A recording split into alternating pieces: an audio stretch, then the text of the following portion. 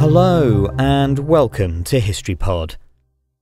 On the 23rd of March 1806, the Lewis and Clark expedition began its journey home, having crossed the western United States. Thomas Jefferson completed the Louisiana Purchase in 1803, adding 828,000 square miles of territory to the United States. Keen to explore and establish a presence in the Western Territory, the President soon appointed his personal secretary, Captain Meriwether Lewis, to lead the specially established Corps of Discovery.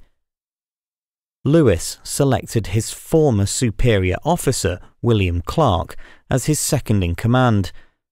As far as the government was concerned, Lewis was in charge of the expedition, but in practice the two men shared equal responsibility and even addressed each other as captain throughout their 2-year journey to the Pacific Ocean.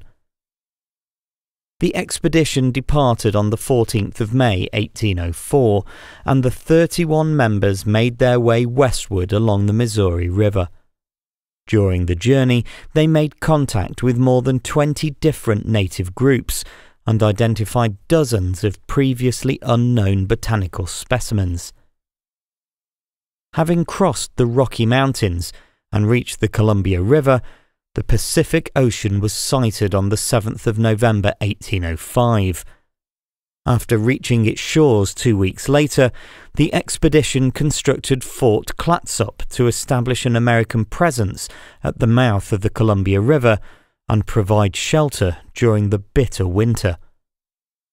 After enduring a difficult few months characterized by illness and hunger, the expedition began the return journey on the 23rd of March 1806. They arrived back in St. Louis on the 23rd of September, having lost just one member of the party.